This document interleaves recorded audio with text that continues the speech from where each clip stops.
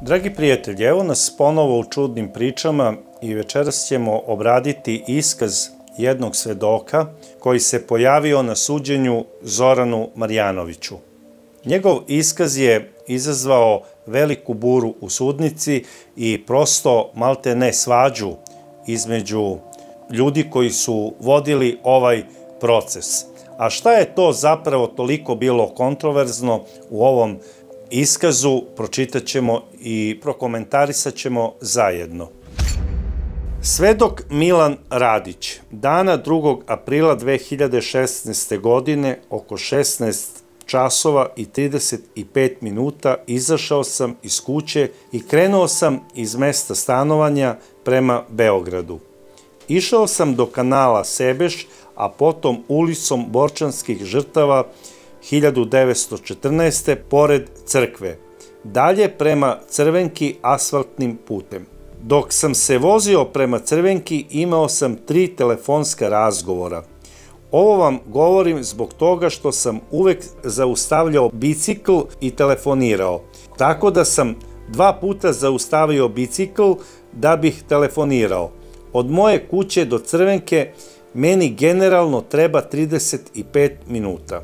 Negde između 17:05 i 17:10 časova, kada sam se nalazio na asfaltnom putu koji ide prema Crvenki, sa moje leve strane sam imao jasan pregled na nasip, odnosno njive, kanal, pa potom nasip na razdaljini od oko 150 metara, a u odnosu na rampu koja se nalazi na deponiji. Tu se nalazi šljunkara i mi je zovemo Bami.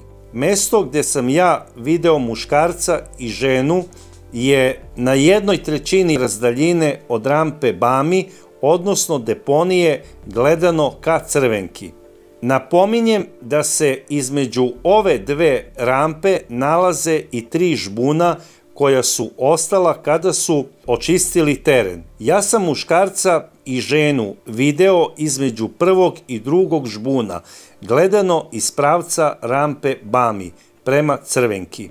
Napominjem da je u vreme kada sam ja gledao duž čitavog terena bila trska iznad koje su se nalazila ova 3 grma o kojima ja govorim. A ova trska je zaklanjala pregled na dolinu nasipa, tako da vi kada gledate sa mesta odakle ja gledam, vidite zapravo polovinu spusta niz nasip. Znači, u označeno vreme ja sam video muškarca i ženu kako se spuštaju niz ovaj nasip. Muškarac je na sebi imao tamnije maskirne pantalone, dvobojne, zelene i crne, a gore je imao crnu jaknu srednje dužine. On je bio okrenut licem prema meni prilikom spuštanja niz nasip i ja nisam mogao da vidim kakvu je kosu imao. Iza njega je išla ženska osoba. Ona je silazila sa boka. Levom nogom napred bila je obučena u svetlo-sivi donji deo trenerke i kajsija boja gornji deo. Meni je to tako sijalo. Ja sam ove boje tako video. Imao sam tamne naočare za sunce. Oni su se nalazili na 1,5–2 jedno iza drugog. Tako da sa moje tačke gledišta, kolena ove ženske osobe su bila u nivou glave ovog muškarca, koji se spuštao ispred nje. Pošto sam ponovo pogledao ka ove 2 osobe, ja sam primetio da ova ženska osoba ima tamniju kosu srednje dužine do polovine plečke. Meni je njena odevna kombinacija bila čudna i zato sam bacio ponovo pogled ka ovoj osobi, video je s boka i dužinu njene kose. Nakon 10 do 12 minuta, znači da je bilo negde između 17 časova i 18 minuta i 17 časova i 20 minuta. Nisam gledao na sat i ja ne znam tačno vreme. Ja sam se, vraćajući se istim putem iz pravca Crvenke, nalazio na istom mestu, ali sa desne strane mi se nalazi nasip i ovo mesto gde sam video muškarca i ženu, i tada niti sam nekog video, niti išta čuo. Kad ovo kažem, objašnjavam da nisam video ni ljude, ni automobile, niti išta sumnjivo. Kada sam video ovog muškarca i ženu kako se spuštaju niz nasip, ja nisam video nikog drugog uključujući i bilo kakvo dete, a spuštanje ovih ljudi mi nije delovalo sumnjivo, niti bilo kako čudno. Ja ovog muškarca i ženu nisam video da su hodali nasipom, nego tek kada su silazili sa nasipa i stekao sam utisak da su došli iz pravca profila, odnosno Dunava.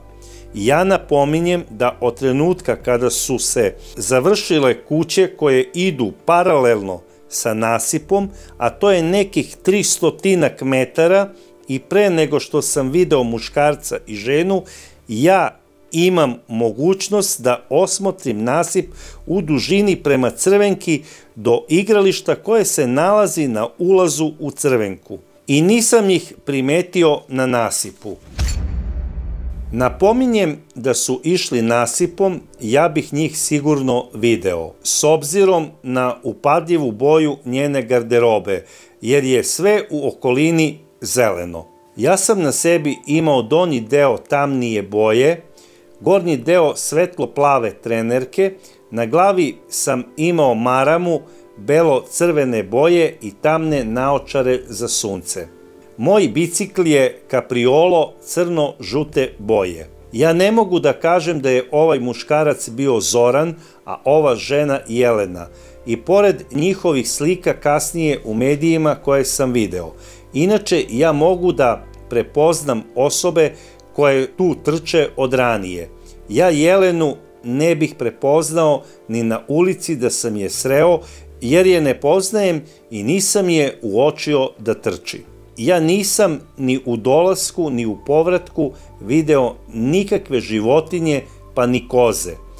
S tim što napominjem da nasip s puta vidite do igrališta, a nakon toga ne možete da ga vidite zbog kuća u Crvenki. Bio je to iskaz koji je dao svedok Milan Radić. I šta je zapravo najčudnije u ovom njegovom svedočenju? Ako je on, kako kaže, u 17 časova i 5 minuta ili 17 časova i 10 minuta video par koji silazi do kanala, onda se ne uklapa izveštaj baznih stanica po kojima je Zoran u 17 časova i 4 minuta uključio svoj telefon da bi počeo da zove Jelenu koja je nestala. Takođe se ne uklapa ni opis garderobe koji je ovaj čovek rekao da su ovo dvoje ljudi imali na sebi, osim maskirnih pantalona. Sve vreme su ga, znači, rešetali pitanjima i sudije, i tužioci, i advokati. Međutim, on je ostao pri svom iskazu, da je muška osoba na sebi imala jaknu srednje dužine, a po kazivanju Zorana i njegovih roditelja i svih ostalih svedoka, on je iz kuće otišao bez jakne i kasnije mu je otac doneo jaknu, mnogo, znači kasnije, posle par sati, zato što je tada već postalo hladno. I najčudnije od svega toga, ne uklapa se opis ženske garderobe sa garderobom koju je Jelena imala na sebi u trenutku kada je pronađena. Naime, ovaj čovek tvrdi da je ženska osoba na sebi imala narandžastu majicu i svetlo-sivi donji deo trenerke. Jelena, kada je pronađena, imala je sasvim drugačiju garderobu. Svi znamo da je ona na sebi imala crni donji deo trenerke i svetlo plavi gornji deo trenerke. I nemoguće je zameniti crnu boju sa sivom i plavu sa narandžastom, pogotovo ako ste zdrav čovek i niste daltonista. I radi se o razdaljini od nekih 100-150 metara, tako da je to neka daljina koja je sasvim normalna da bi čovek jasno mogao da vidi boje. A to da li je on nosio tamne naočare za sunce ili nije, to ne menja nečiju boju odeće. Ja bih voleo da mi se ovaj čovek javi, baš sa njim da popijem piće. Ja verujem da je on častan čovek i da je čovek koji ne izmišlja neke stvari, niti je osoba kome se priviđaju tako neke boje ponekad. E sada, mi možemo samo da nagađamo šta zapravo znači ovo što sam ja sada pročitao. Meni ovde ima dosta nelogičnosti, meni je ovo jako, jako čudno. A ne sumnjam u iskaz ovog čoveka. Verujem da je i sud utvrdio da je njegov iskaz relevantan, a šta vi mislite o njegovom iskazu, napišite u svojim komentarima. A do sledeće čudne priče, ja vas pozdravljam.